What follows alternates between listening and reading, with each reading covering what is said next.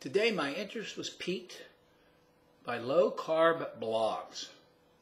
I'm Dr. Greg Ellis. I thought I would go out into the internet and see what these low carb bloggers are talking about, what kind of backgrounds they have, if they have any scientific training, or they just have a blog up and are just blogging about whatever. So I gathered a list and I visited the first 10.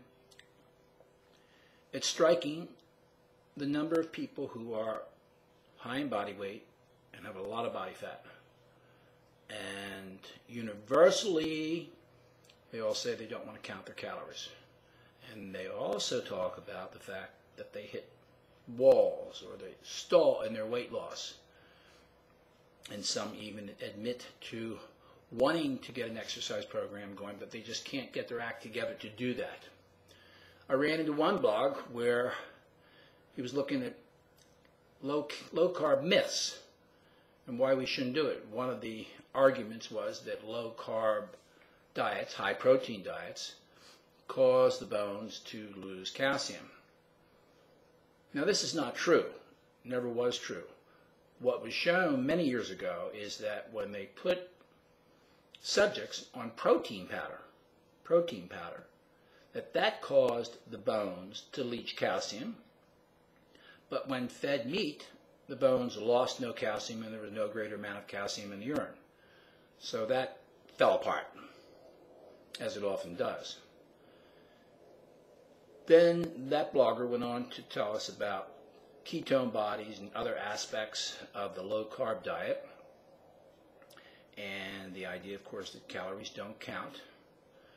So the quality of these bloggers doesn't seem to be very high to me. I don't know what kind of advice you can actually acquire from them about this whole process of low carbing. And it's surprising the number of people who talk about, well, this guy talked about not eating meat. Now, I don't know how you would do that very well on a low carb diet. And others talk about adding vegetables and some fruits into their diet, and they count their grams of carb and list them. And I don't know if they're doing any of this counting correctly. I know that people do not count their calories correctly. I mean, that's a well-established fact. So I'm not expecting any higher level of performance from the low carb people who argue that they are counting them accurately. In my life, I haven't seen many people count their carbs or calories accurately, whatever diet they're on. So the quality of these low carb bloggers is, in my opinion, so far in the first 10 that I've visited, very low. And you're not going to get any solid information. I don't know which ones you subscribe to, if any at all.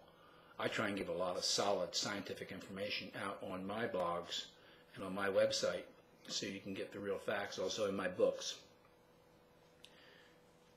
So you'll know what you're doing, you know how to do it.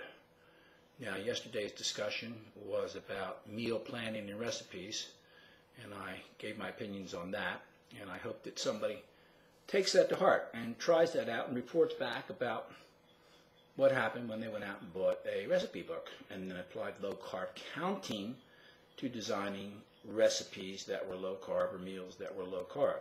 That'll be pretty interesting. I think that's a good idea. And the other important point I just made, and I'm going to reiterate it, is the level of overweight in these low carbers, which flies in the face of what Gary told us in his recent book. He acts as if you restrict your carbohydrates, you will attain a normal weight, a lean weight, and you will become lean. And all these people attest to the nonsense that's implicit in that statement. So, as we've seen, as I've discussed, Taubes is not really full of good information. He gets himself really stuck. And, of course, a lot of people believe him because they can't evaluate what he's written. They don't have the background and the training to evaluate the things he says, so they just blindly accept his story.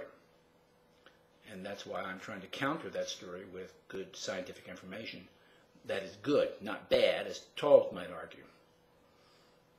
So that's today's story. I'm Dr. Greg Ellis, signing off.